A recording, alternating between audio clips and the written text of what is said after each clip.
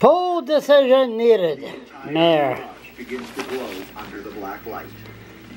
When you first walk in, See? you would notice it's really tough to Mayor Mike O'Brien, idiot Mayor Mike O'Brien, said a decision about keeping the Sir Max Aiken pool open for an extra year will have to be made sooner than later, idiot. As swimming and diving groups needs to know if they have a place to call home next September. Excuse me, idiot, didn't you say people could do other things but swimming? Like they could go jogging? Idiot. You should have said bowling, because I think bowling is closer to swimming than jogging, with respect for an idiot. He said the city and the... Why am I reading this? He said the city and the University of New Brunswick are still talking. Oh, yeah. And you're smiling, idiot Mike. No decision has been made yet. The conversation continues. Why am I reading this? That's always a good sign. Fuck off. Whoops, sorry.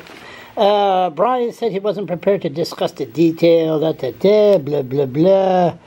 Blah, blah, blah, blah.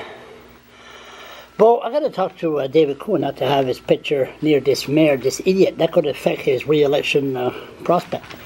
Both parties agreed just to keep talking, have a decision to render. See, until we have a decision to render. See, he's trying to talk like he's somebody special. He's an elitist, a racist elitist. We will certainly let the media, let the Irving know. Immediately after we have a joint decision. The mayor said he doesn't know when a decision will be reached, but said he understands the urgency. What an idiot. Sooner than later. Who the hell wrote this?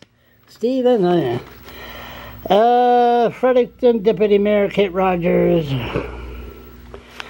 Why do they cover this idiot? At least they put him on page 8.